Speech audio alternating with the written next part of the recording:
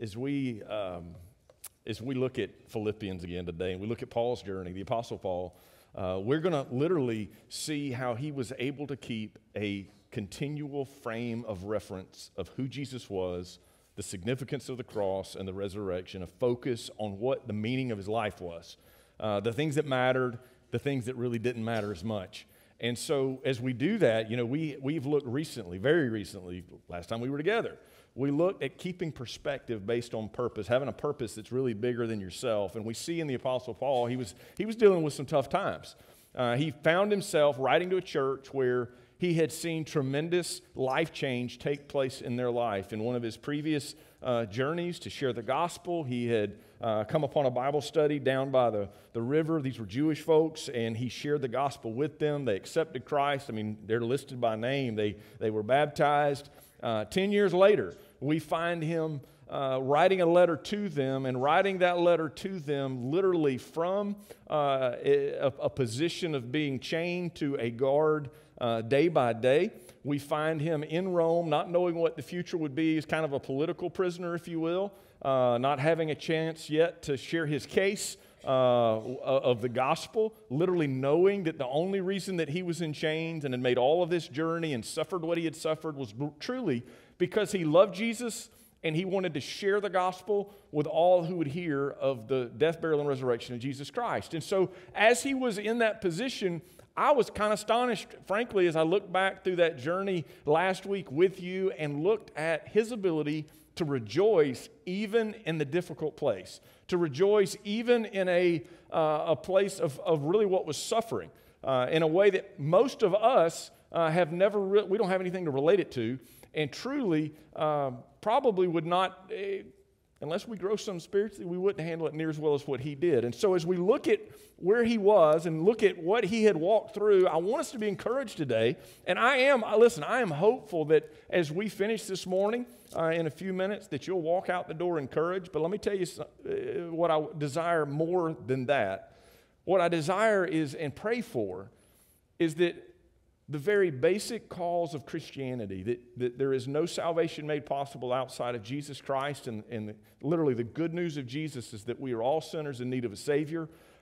This is the basic track that Christians run on, that churches are to be about, is the sharing of the gospel, that Jesus saves and we can choose him.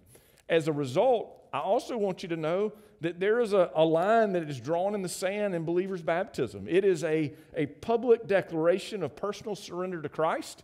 And so those two things are things that we desire for you. Because you've accepted Christ, the next step is believers' baptism. We're seeing that in our local body as believers in Jesus. Now, that being said, this is the framework of the group of people that the Apostle Paul was writing to. And he was writing, encouraging them, how do you live life? And what is your frame of reference supposed to be as you make a next step kind of plan relative to living in a world where Jesus is going to return but hasn't returned yet? We do have a home with him in heaven, but it isn't time to go yet. And so how do you do life? I mean, I think it's an incredible question. And so I want you to join me. I got to kind of take a breath someplace, but I want you to join me, look at Philippians chapter 1. I'm going to go back and, literally, I'm going to read to you again verse 18 because it gives us a context and a frame of reference. Those that study these things think the last half of verse 18 is in the context and in the line of thought with the section of Scripture I'm about to read to you. And I just think it's good to kind of put the frame of reference there for you. So here's where we're at, verse 18. Let me just simply say he rehearsed his struggles. He rehearsed the fact that there were people preaching the gospel for the wrong reasons, some preaching the gospel for the right reasons, but either way, people were preaching the gospel. So should he be discouraged? Should he give up? What should he do? He says, what then? Only that in every way, whether in pretense or in truth, Christ is proclaimed, and in that I rejoice. So we finished on a note of rejoicing last week. Then he repeats himself as we start this on rejoicing this week and says, yes, and I will rejoice. For I know, why is he rejoicing? For I know that through your prayers and the help of the Spirit of Jesus, this will turn out for my deliverance. As it is my eager expectation and hope that I will not be at all ashamed, but that with full courage, now as always, Christ will be honored in my body, whether by life or by death. There was a lot of uncertainty in his life as far as how things would go. For to me, he says, this is one of the most quoted texts in the Bible, for to me to live is Christ and to die is gain. If I am to live in the flesh, that means fruitful labor for me. Yet which I shall choose, I cannot tell. I am hard pressed between the two. I'm torn. My desire is to depart and be with Christ, for that is far better. It's true. That's a true statement, right? Heaven's better than the here and now. That's all that the Scripture tells us, is that presence with the Lord, the physical, actual presence with the Lord is way better than this temporary thing that we know. It's hard for us to fathom, but what Paul stated is the truth. He says, I know it would be better, but to remain in the flesh is more necessary on your account. Convinced of this, I know that I will remain and continue with you all, for your progress and joy in the faith, so that in me you may have ample cause to glory in Christ Jesus because of my coming to you again. You know, these are strong words from the Apostle Paul about how to view life and what really does matter the most. And I hope that as we look through the verses, if I've got to give you a single thread, the single thread is that I want Jesus to be my heartbeat. I want what fuels and caused the Lord to come and to live the life that he lived and to care so much, like unconditionally enough that he would share and give his life for us. I want that kind of love to reflect my life. I want to understand. I want for you as well, to live life in a way that we value what he values. We've talked about this over the years in a variety of different ways, but to say to me, for me to live is Christ and for me to die is gain, is to say that the very embodiment of the way that I live my day, the reflection of it, the lens through which I look through every aspect of who I am and what I do, whether it's as a mother or a father or a teenager or a young adult or whatever your phase of life is, all of it should be through the lens of who Jesus is and what the impact is on our life. And so I want you to want, like I want, Jesus to be your heartbeat. And I think that's what Paul wanted for this group of folks in Philippi.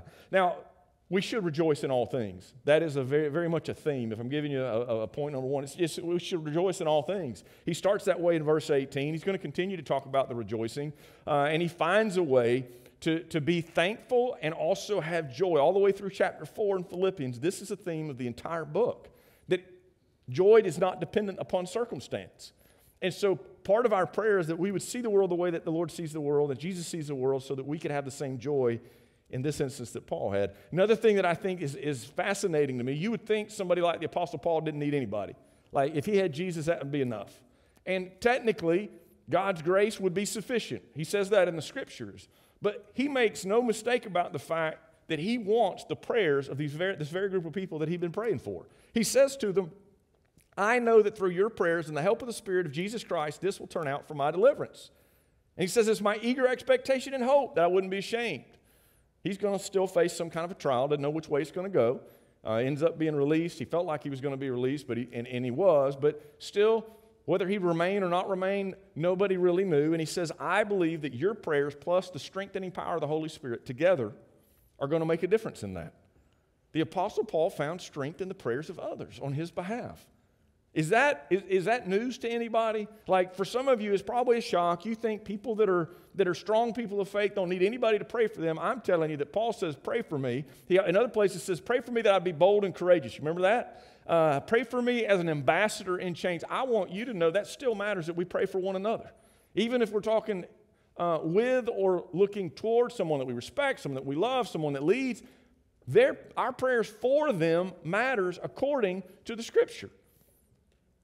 It just does. And so I want to just tell you, thank you I'm not Apostle Paul. I need way more prayers than he did, right? So I'm thankful for those of you that pray for me. He also says that the power of the Holy Spirit will enable you, or enable him. He says, I'm confident that your prayers and the help of the Spirit of Jesus Christ will turn out for my deliverance. He didn't know what the turnout would be, but he just knew God was in charge. He just knew that God's people were praying on his behalf. He'd been released from prison before. You know, there was a whole prison cell that swung open. One of those early first church in Philippi kind of guys. I mean, if you go back and look at the history, we looked at this several weeks ago. They sang all night in the prison while they were captive. The people were praying. Prison door swings open. He was released. These kind of things did happen at times. And so he was confident in whatever way God saw fit God would bring about the ending that God saw fit to bring about. Deliverance would occur. And he says, it's my eager expectation and hope that I will not be at all ashamed. You know what he's not placing his confidence in? He's not placing his confidence in things that are outside of the scope of what like God would be about. Would it be reasonable? Well, let me just say this. Do you live every day with and this is not meant to be cynical, it's just real. If you have to live every day with an eager hope and anticipation that DC is going to get all better tomorrow, that's not a well-placed hope. I mean, I'm not knocking leaders. We should pray for all of our leaders. I mean, we really should. But I'm being sincere with you. When Paul says, it is my eager hope and expectation, I want you to know who he's hoping in. He's not hoping in people. He's hopeful in the prayers of the folks, but he's confident. His eager expectation, nobody can say that about what I just described in D.C. or even just from people in general. Like there are people in your life that you wouldn't be wise. I mean, you should pray for them, but you would not be wise to expect humanly out of them something that's it's not reasonable. And yet, when we talk about our Jesus, I want you to have confidence in the Jesus of the Bible, the Jesus of the Word. When I look at, and I know I'm kind of giving parents a charge. If I'm talking to you about what the kids need a foundation. They need to know that Jesus is worthy of our eager expectation and hope. They need to know that we don't have to fear because we can trust Him.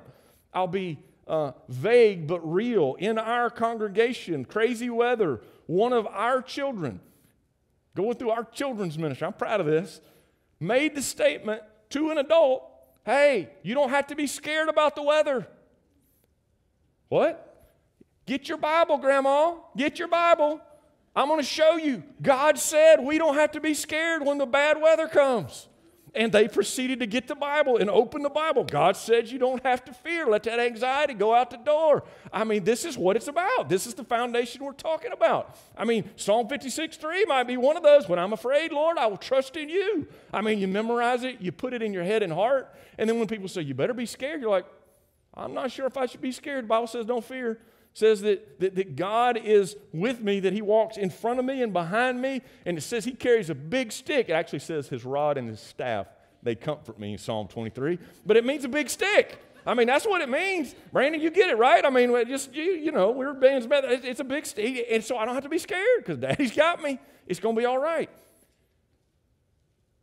Eager expectation and hope that the prayers of God's people and the strengthening of the Holy Spirit would allow him to be delivered. He literally is going to say, it's my prayer that I would honor Jesus. In life or in death, I want to finish this honoring God. He literally says in verse 20, Christ will be honored. He says, because of this, I have full courage. I looked that up to see what that meant. It just meant sufficient courage. Lord, give me, in fact, I have all the courage that I need to take the next step that I need to take and honor you, whether in life or in death. I will not be ashamed of who you are. I'm not going to step back because I have an eager expectation and hope that you will deliver, and I trust you with whatever the end game and result of that is. He goes on to say, after saying, I want to be, Christ will be honored. I have full courage now as always. Christ will be honored in my body, whether by life or by death. He says, for me to live is Christ, and to die is gain. Something that if I knew it, I forgot it. I guess I've gotten far enough along in life now and maybe far enough out of seminary. I didn't study everything all the time, and I read everything more than once, and we studied some things. But I did not know that this text was based on Job 13:15, where in the old school translation it says, though he slay me, yet will I trust in him. Proverbs 13:15 and 16 in the same English translation, English Standard Version here says, though he slay me, I will hope. Remember we were talking about eager hope and anticipation. I will hope in him. Yet I will argue my ways to his face. This will be my salvation, that the godless shall not come before him. Now that's an Old Testament look.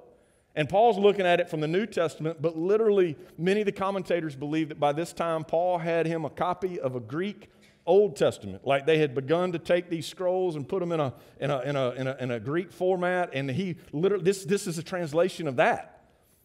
Isn't it kind of cool that by virtue it's so similar to Job 13, the thoughts are not just there, like it's the wording is there. That means Paul, in his prison cell, in his eager hope and expectation, anticipating that God would deliver him, do you know what thought he had? He thought, man, remember Job? Here's a man that loved God, and he thought about Job. You don't have to raise your hand, but some of y'all thought about Job in recent years. You've thought about your life, you've thought about your circumstances, you've thought about a diagnosis and relationship and a series of happenings that didn't seem fair. It seems like you were trying to do the right thing and bad things happened anyway, and you don't have answers for any of that. Listen to me. The Apostle Paul had the same thought. The Apostle Paul thought it through, and he says, I trust God to deliver me even if I don't understand it, even if I don't have the answers right now. What's additionally, I think it's outstanding. Like, I'm not sure the right word to use to describe this. But the idea that the Apostle Paul, in similar circumstances, similar context as Job was in a difficult space, not of his own making, because he was honoring God. Literally, that's why heaven allowed the hedge of protection to be brought down around him, was to demonstrate the faith of Job, but not because he'd ever done anything wrong. The Apostle Paul, you seeing this? He sat, I'm getting inside of his mind, but this makes tons of sense. He's sitting in his cell, or his house arrest place, chained up to said guy. I mean, I don't care how nice and cushy the bed was, chained to another man all day, every day. That is prison. Some of y'all couldn't handle actually just the COVID being isolated from people. Imagine having a grown man hooked up to you that just wasn't very nice. I mean, I don't think I've ever heard of a Roman soldier that was a nice guy. I mean, we had some that got saved and became that, I guess. So here he sits, and he's reflecting on, all I've ever done is preach the gospel. This whole Praetorian Guard, remember in the last text it says, because of what God had allowed him to deal with, his perspective was based on the purpose God was working out. He looked at what had happened. Because of all these things he'd experienced, he said, you know what? I've been through this shipwreck and all these beatings and everything that's gone along, but this prison sentence that I've gotten is putting me in front of all the Roman officials. We even see towards it's Philippians chapter 4, that the Apostle Paul is able to say, there are people in Caesar's household, probably Nero's houses, who were describing that actually came to a saving knowledge of Christ because I was imprisoned. So he's looking at his life through the purposes of God, but still as he looks through all that, Paul is having to answer the question, what did I do to deserve it though? Like, isn't there a different way this could happen? And he says, though he slay me, for me to live is Christ, and for me to die is gain. Oh, if we as Christians had a similar view. It's not natural to think like that. It's not. It's natural if you're in I think it's natural, it's how I used to think, in the younger phase of life. And again, I'm picking at somebody, but some of y'all, I'm not picking, I'm acknowledging that I know kind of what the journey is. You get in your teenage years, you look forward to the day that you can get out from under mom and dad's house. I mean, I love my parents, but you want your independence. That's normal. I hope you want your independence. Nobody wants you staying at home when you're 56 and still at mom and dad's. I mean, that's not the plan. And so God inbuilt in you a desire for independence. That'd be normal, right? And so you want this, Lord, I hadn't even lived my life yet. Don't come back yet. Give me some time to live some life, right? Give me the opportunity to be able to meet someone and to get married and to have a family. I want Jesus to return, but not sure I want him to return today. I used to think that way. Now I'm like, any day now would be really good, can we go in groups? Because I got a little responsibility, and there's a few people I'd want to go with me, but I'm not Jim Jones talking about anything crazy here. Like, that's not even godly or whatever. I'm just talking about Jesus on the day that he comes, and when his time, I recognize enough of where life is that any time now would be great. Like, we'd be better off that way. And the Apostle Paul is acknowledging that. This is pure gospel thinking. It's what it is. It's not pure fleshly thinking. Like, we don't think like that. We're like, okay, well, he just attached. I can't really relate to that. That's part of the issue for us. Like, as Christians, if we want his heartbeat, we have to see the world the way he sees it. Because he authored it and created us. And created us unique for the things that we're to be about.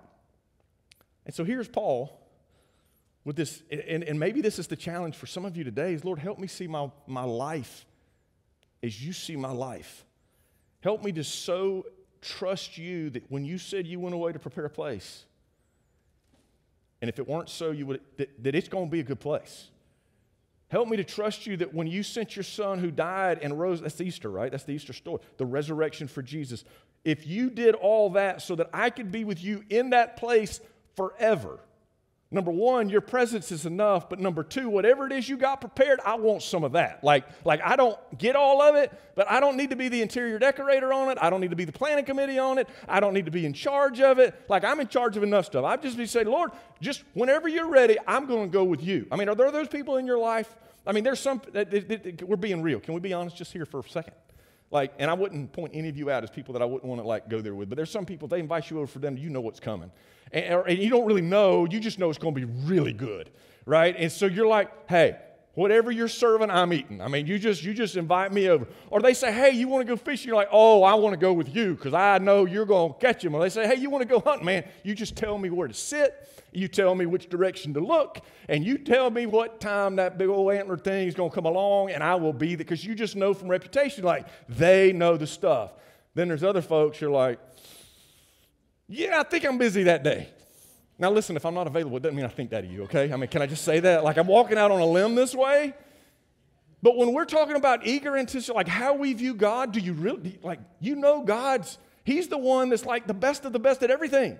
Like, if there is a spiritual giftedness, He was the one that created the person and the gift and knows it at its perfection and can apply it all. So hospitality, He knows. Right? The idea of unconditional love, He's got it. That's why you get a chance to go there with Jesus, like if you receive Him. And so when we look at life after, kind of crazy talking that way, but when you look at what's next, the call of Scripture, like when we're looking, like, man, if I read the newspaper, not a particular news, just in general, when I read the news, if I'm having to view like, okay, well, how do I view things from that? That's not what God's created us for. He's driving us to the Word so that we can be joy-filled in spite of circumstance. And when we go here, what do we find? Like, I'm not asking you to believe me. I'm asking you to keep digging, keep studying, see what you find. Because when I look through Philippians, we're not going to get outside of a space where He doesn't say to us, hey, this is the literal wording, all the rest of life is rubbish in comparison to Jesus.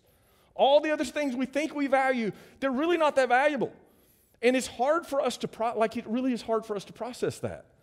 I mean, we're going to walk in a few months, and it's going to be great because we'll have this time to recognize some the accomplishments of seniors, but more importantly, a spiritual moment that they have gotten to this place and launched them into life. But listen, as parents, it's not just about getting them to that place, because some of you you're starting to weep and stuff. Like, I know you. It's that we got one that already graduated. It's the thing, right?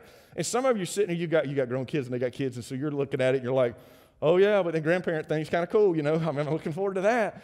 The point is this: we look at these things as though they are markers that we must be able to accomplish, and if you get the opportunity, they're not bad. In fact, some of those very things, I think that probably holding a grandchild and seeing a creation that came from a creation that God made through you, and then I think that's got some part of heaven in it. I don't know exactly all of how that looks, but that's God's doing. And there you go. And there's some other stuff in our world that's that way. I tend to think, I'm just getting all gooey a little bit, but I tend to think that the night sky on a new moon with the stars bright, not where there's a bunch of light, just sitting in the lake looking up, waiting for sun to come. That's beautiful, because I just think it's a picture of heaven. I think the sunset on a clear day on our beach, that is a picture of heaven. And then there's some stuff that's just messed up. If we value the world the way that Paul values the world, more importantly, we look at it the way that he did. He looked at his role as one in which he might have a preference because he understands enough. Man, he got special teaching that we didn't get. That's another talk for another time. But he understood that heaven was going to be a special place. But in this text, he says, hey guys, I know that I've still got stuff left to do. And while I'm torn, and I'm pressed between the two, and if I had to pick, I'd probably say, man, let's just get us a bunch up to go. You're like, whoa, I ain't getting on that bus. Hang with me. He says, but let me just tell you what I think is true. I believe God's got stuff yet to be done.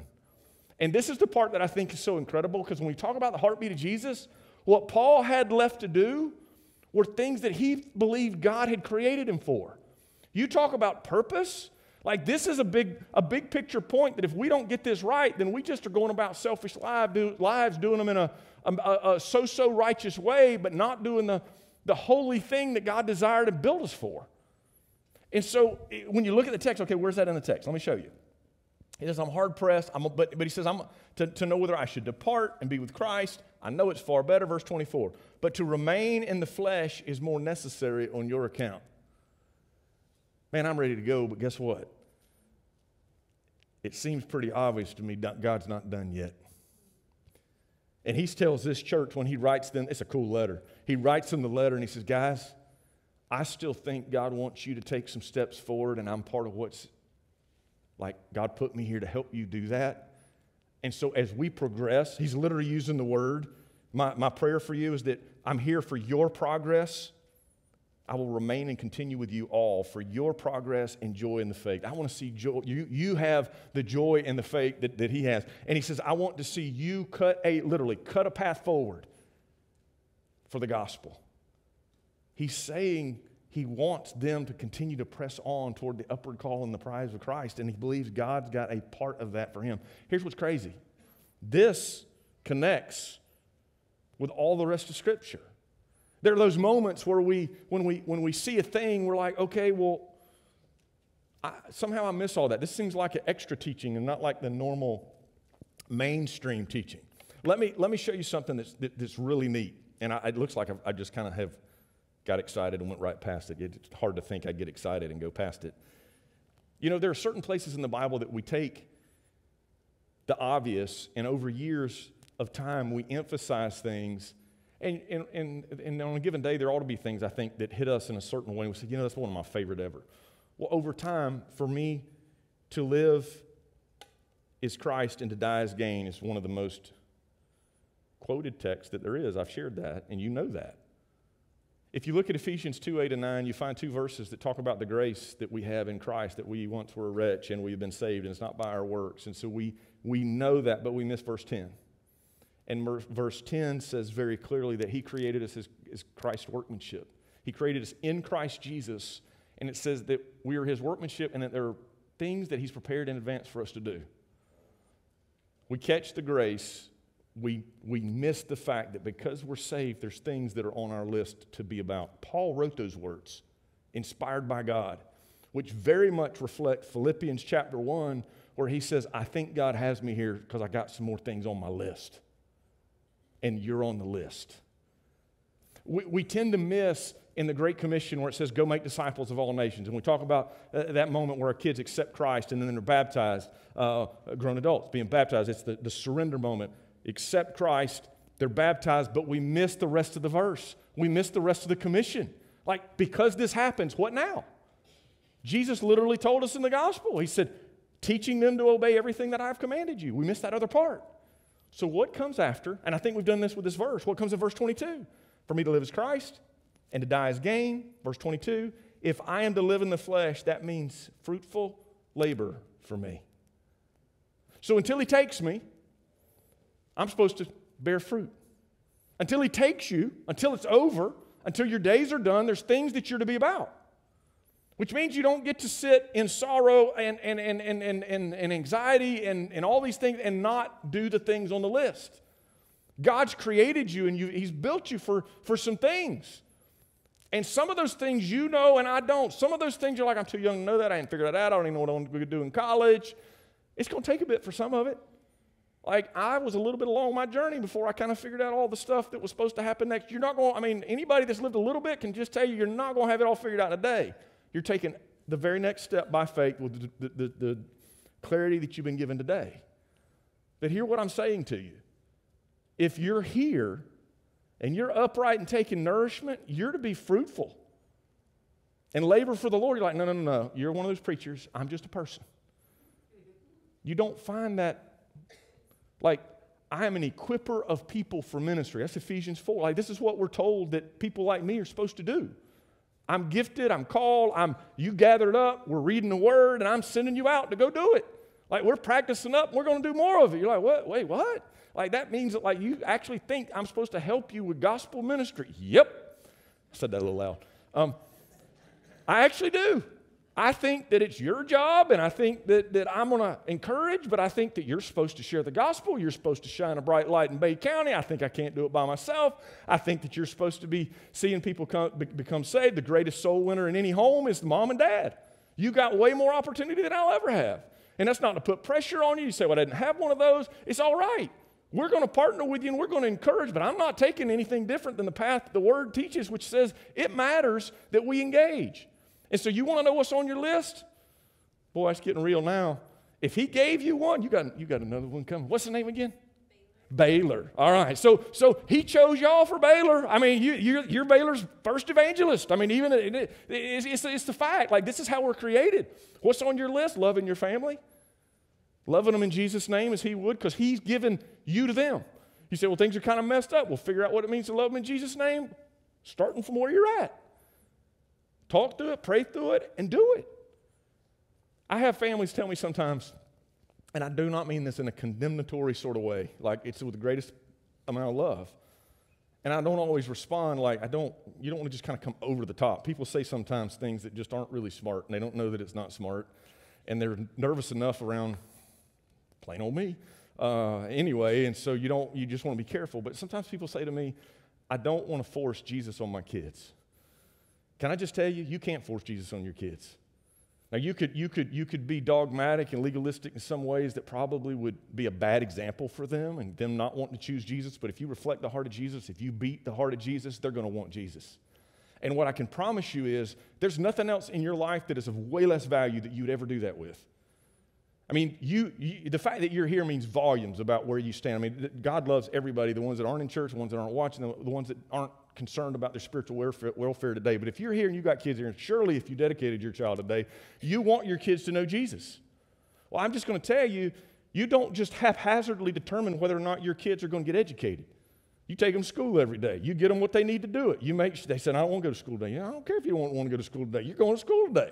Now, they used to throw you in jail if your kids didn't go to school. Now, that ain't really the case. Probably ought to be, but that's a whole other story for a different day. I don't have eager expectation, let me just say, and hope on that one. But here's the point. With athletics, I mean, I like to fish. You ain't going to accidentally learn how to do all that. I mean, we're like, hey, I'm going to have an outdoorsman. I mean, I'm guessing y'all already, some of y'all already bought the stuff. I mean, you got the first boots and the first bow and the first, hear what I'm saying. It's about time. If we really believe Jesus is the Son of God and died on the cross, and we really believe that eternity is at stake, it's about time that we do everything that we can to model for our kids who Jesus is, knowing that the model we set is far greater than any lesson that we teach. And no matter where you started and where you find yourself right now, the possibility of you taking a moment here and stepping forward into what God desires for you as that influential parent, grace can cover an awful lot, but you've got to acknowledge He's called you to this. Your kids are on your list. And I'm just going to tell you, I think grandparents are on the list. Some of you just feel gutted right now because the relationship may not be what it can. I can't make that happen. And I'm not trying to create guilt in that. I'm telling grandparents that have that access, that you have relationship with, this is on your list. They need, I don't know that these kiddos are yet ready to understand a faith story. Teenagers need to hear faith stories of grandparents. They need to know where they came from, how God's been faithful, how they've trusted in Him all along the way, how He has forgiven them when they goofed up, messed up, and they've seen that when they didn't do it God's way, it was a mess, and when they did do it God's way, God blessed it. And that the Word is worthy and that it's right. And with parents and grandparents, honestly, even teachers, there are times that you mess up. You're like, hey, that doesn't reflect my Jesus. I declared my Jesus. You know I declare my Jesus. I pray in Jesus' name. I try to get it right. What you just heard me say, I was mad. It was in the flesh. You got to know that doesn't reflect the heart of Jesus. That's me failing in that moment, and I'm asking your forgiveness. Like, that is not a weak thing.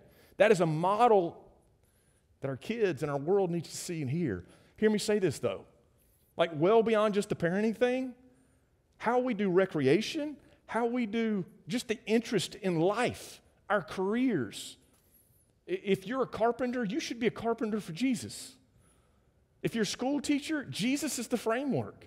If you're a leader in our community, Jesus is the framework. Like the hope would be, Lord, help my heart beat like your heart beats so that I see the world the way you see it. Now, there's fruitful labor. I found out this week I've had an issue with some plants that I planted. They're called podocarpuses. I love them. I don't think that's how you say it. I don't know if that's how you say it plurally or not. Podocarpi. No, it's podocarpuses. I have more than one podocarpus plant. They're bushy things. They told me they grow tall, and I'm like, tall is good. I've lost all the bushes at the house, and I just don't like people turning the corner, and then there I am. I don't like that. Anybody else feel that way? Like naked without trees?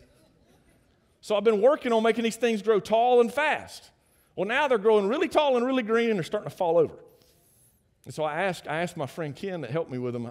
He had to get me a couple more because I killed a couple of them too. I'm not great with plants. It's not my spiritual gift. And so I said, what am I doing wrong? He said, you got to cut them. I said, cut them. He said, they're growing too fast. I said, no, they're supposed to grow tall. He said, yeah, they're going to grow tall, but the more you cut them, the more they'll grow. I said, well, now I know what the problem is. I got to cut them more. And some of y'all I'm in the group, y'all been getting cut on a lot. I mean, you've been getting pruned. And remember, Jesus prunes the dead wood because it's in the way. I mean, that's what you do with a lot of things. You're like, okay, that was not a productive plant. But then you got others. This one was fruity. It did really good. So what do? Whack. Well, why did you do that? Though he slay me, yet will I trust him, because he wants you to be more fruitful, because he's got fruitful labor. Hear me say this to you. Jesus loves you so much. But it's going to continue to be, probably the struggle's real, and Paul never stopped really living the struggle. But when we look at our struggle, we don't need to say, God, because I'm struggling, you can't be real. No. We don't have an example where that wasn't the case. What we should be looking at with Paul's eyes, Lord, for me to live is Christ and to die is gain. And it is my hope, Paul says it's my hope, that when it's done, that you'll think the Apostle Paul's a great, no. He says, it is my hope that they will have ample cause in me, you may have ample cause to glory in Christ Jesus. He says to this group of people, because I came to you again. Whenever we're dead and gone, and one day that's likely to happen, the question ought to be, what do people think of Jesus because you were there? It's not where your name is. It's not the bucket list of things that you got that you want to do, or the markers and the milestones. It really, as Christians, is supposed to be about Jesus. Now, can I end on a real positive note? Not that that wasn't positive. I hadn't said much. I tried real hard. Closest I've come to say anything in a service was what I said in my prayer at the beginning. I've seen life change in our community. I've seen it over the last several years. I've seen a unity with leadership and businesses I've never seen before relative to have a community that reflects the heart of God. You say, well, they don't all feel that way. No, they don't. But you know what? In our community, there's a God-fearing presence and will that it's going to be different moving forward. That's not changed, and that is different than a few years back. It's flat different. I think it's great. I think it's incredible. I'm going to point Brandon out one more time. And here's why. Brandon's helping with our men's ministry. I mentioned this Wednesday, I've got men there. Last year, they got in a group that meets, and they were getting ready to meet in about an hour, and I'm talking about the small group, not the men's dinner. And one of those old boys, I think it was Ricky, he met me up. He said, man, I got to go. I said, what do you mean you got to go? He said, I got men's group tonight. And he said, I'm going to leave the fish, and I'm not going to see the sunset. He left the preacher sitting on the water to go to the men's group at the church. I'm seeing life change. I'm seeing these guys step up and lead and do stuff. I'm seeing guys saying, you know what, I'm not saying you can't hunt, I'm just saying there's a priority difference with some of that stuff. And when life change happens, you start seeing people rise up. And I could give you a number of examples. It ain't no accident, Mr. Chester. I want you to know your boy's making a difference. And there's stuff happening in his life. And there's other men in here. I'm seeing life change. I ain't going to point all you out and call all of you by name. There's some things left on the list. And I'm excited because you're doing what's on the list. And some of you are doing it real well. Praise God for it. Listen, here's how we're going to close. I got lots of favorite songs these days. This one is Praise the Name of the Lord our God. It's about Him. It's not about me. It's not about anybody else in this community. It's not even about Apostle Paul. It's about glorifying the name of Jesus Christ. Oh, that when we get done, we would have done the thing. When he takes us to be that place that's better, in the here and now, Lord, help me to do the thing that will glorify you and glorify the name of Jesus. Let's pray. Father, thank you for this people that I get to do life with, that I get to lead and love and encourage in Jesus' name. And I pray, Father, that you would take not just these moments as we praise you, not just this special time we've had today to talk about what it looks like to live a life for the gospel, to live a life with the purpose that you had in mind for us in the Bible. Lord, I pray that we would spend our time and our talents and our energy, that our focus would be on the things that matter most to you, that our heartbeat would be the gospel, that we would be able to say, for me to live is Christ, and for me to die is gain. And if I am to live, I will live a fruitful life in labor as a servant, not for what I can do for me, but for how I can invest in others and see fruit from it, like Paul with the Philippians. Lord, we love you. We thank you. We pray your blessing as we praise your name. We ask it in Christ's name. Amen.